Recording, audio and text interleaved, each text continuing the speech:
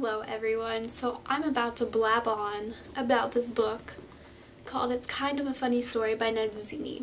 So I picked it up with pretty high expectations because I heard really good things about it and I just heard it was very uplifting, so I started reading it, and it's about this boy named Craig who's 15 and he is depressed. So the first third of the book is reasons why he's depressed and just like what he's going through and how he's really suicidal.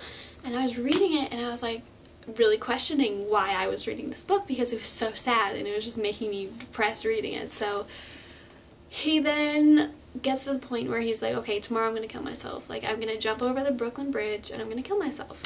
Which is no spoiler, it's on the back of the book, so calm down.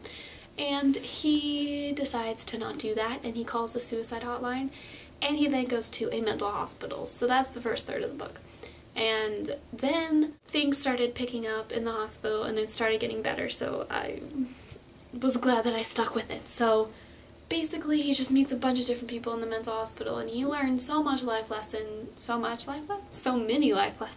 and it is actually one of my favorite books, and I recommend it if you're a teenager, if you are in high school, if you are sad, you should read this book, because we can all relate to Craig, and the author just makes him so believable, and like, the author does not hold back anything. He tells you straight up what's going on and what teenage boys go through, and he like really just lays it out there for you to read. And then I read on about him, the author, and so he spent like a couple days, like 5 or 6 days in a mental hospital before he wrote this book. That was a really good idea because you could tell like he really knew what he was talking about, and he painted like a great picture for you to imagine the characters and the setting and everything. So props to the author, I loved him, and he just made Craig a really good character.